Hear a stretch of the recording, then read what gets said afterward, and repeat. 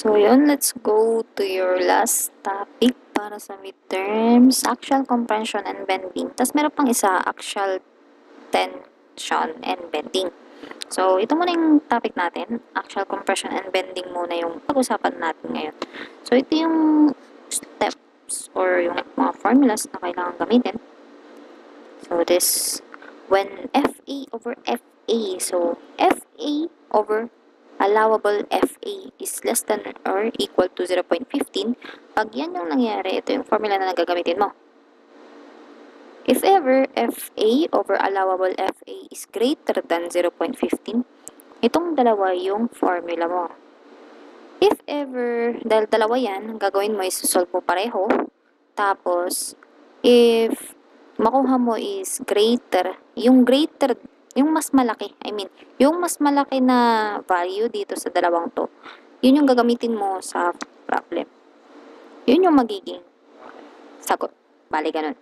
So, where F prime E is equal to 12 pi square over E, 23 KL over R square. Where FA is compressive stress or axial stress with the formula P over A. FP is equal to bending stress. LB is unsupported length about the axis of bending. And RB is the radius of gyration about the axis of bending. So, yan. Next, sideways not prevented. Yung C, yung CM dyan. So, ito yung ilalagay yung CM, value ng CM, if sideways not prevented.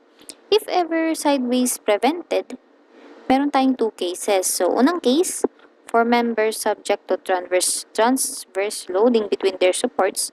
If may mga loadings in between their supports, ito yung magiging CM mo. CM is equal to 0.85 for members whose N are restrained against rotation in the plane of bending.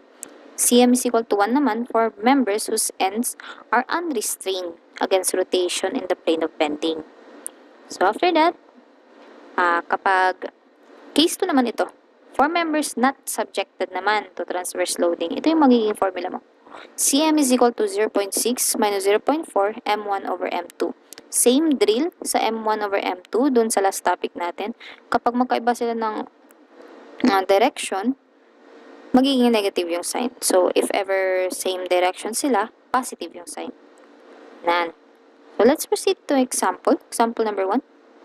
A steel column carries an axial load of 800 kN, a moment of 70 kN at kilonewton meter at the top, and moment 49 kN meter at the bottom. The two moments are in opposite direction, ayan, and applied about the x-axis. The steel section has the following properties. So, yan ang properties niya. Ayan, basahin nyo na lang. May given na A, S, X, L, F, Y, R, X, and R, Y, K, at E. So, ito yung hinanap. Number 1, compressive stress if axial load only existed. Number 2, bending stress if bending moment alone existed. Number 3, allowable compressive stress. And number 4, from the interaction formula, compute the interaction value. So, assume the column is braced against joint transition. So, against. And it is sideways prevented. Meaning, dun tayo sa... mamaya na lang yan. Punta muna tayo sa compressive stress if axial load only existed sa number 1. So, ang formula ng compressive stress is P over A. Dahil axial load lang ang parang condition sa number 1, axial load lang yung nag-exist. So, itong 800 kN lang yung consider mo. So, 800, gawin mong Newton lang, kaya times 1,000, all over A, which is 13,000. Final answer, 61.54. Yan ang sagot sa number 1 agad. Next, number 2, bending stress. May formula ulit ng bending stress. Hindi ba FB is equal to MC over I? So, yun yung gagamitin natin. MC over I or equal to M over SX. Kasi wala tang given na sa MC over I. Ang given kasi is SX at M lang.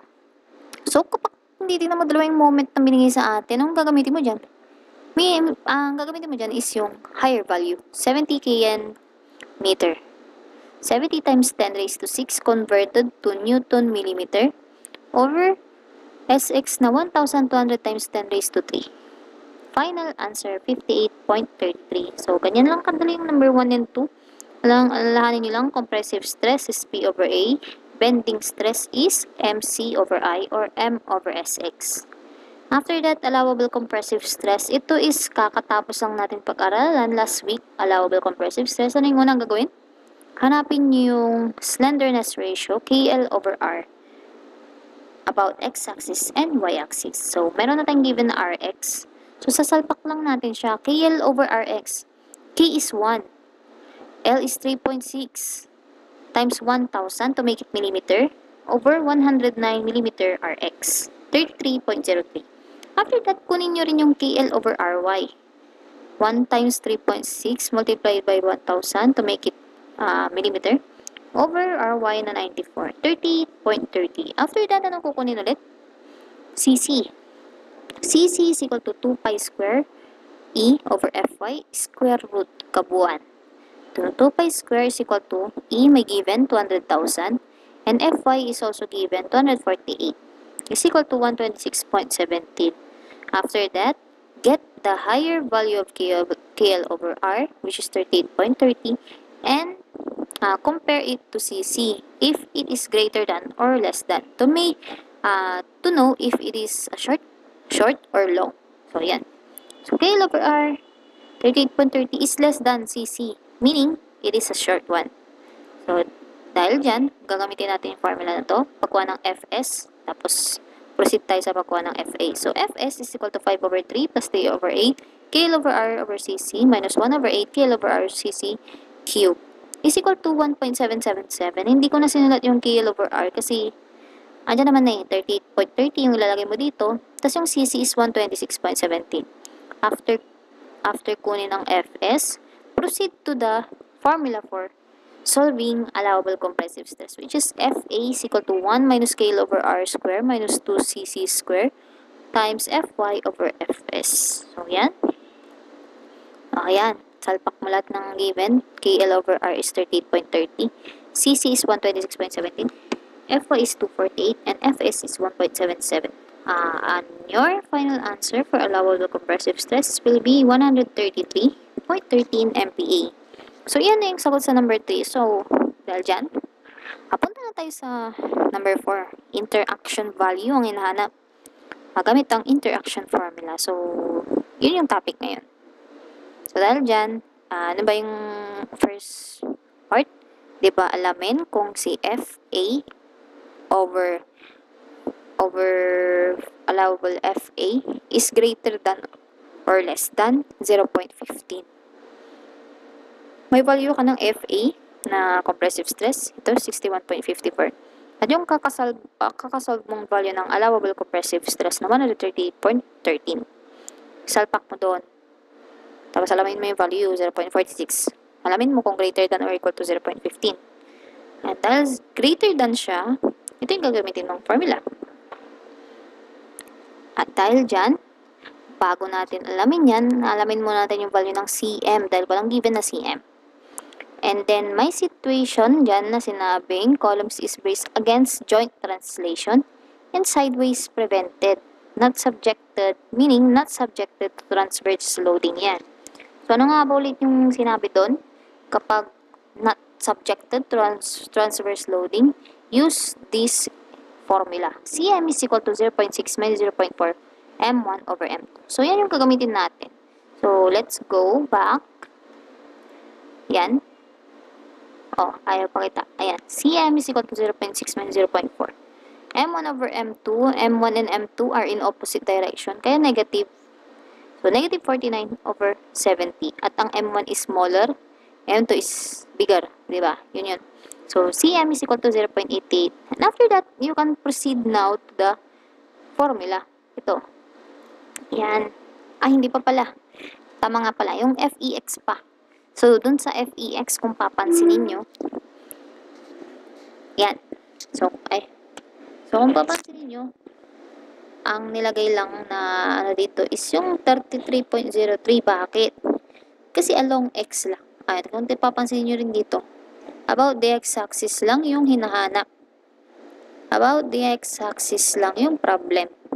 Meaning, ang kinahanapan mo dito yung cm mo, cmx yan. Matik naman kasi kapag kumukuha ka sa design, mga kinukuha mong ganito, matik na about x-axis kadalasan. So, meaning, yung mga, kumari ito, FBX yan, is equal to MXC over I. Ito rin, kaya nga SX yan. Kapag, kukunin mo yung FBY, meaning, dapat meron kang value ng SY. Mga ganyan. So, dahil SX lang talaga siya, yun lang yung gagamitin mo. So, E is 200,000. Let's go back. E is 200,000 at ang gagamitin mong KL over R is yung KL over R about x-axis, which is 33.03. Huwag mong gagamitin ito. Kasi ang inanapan natin is about x-axis. So, 943.99. After that, let's solve for that equation, for that formula.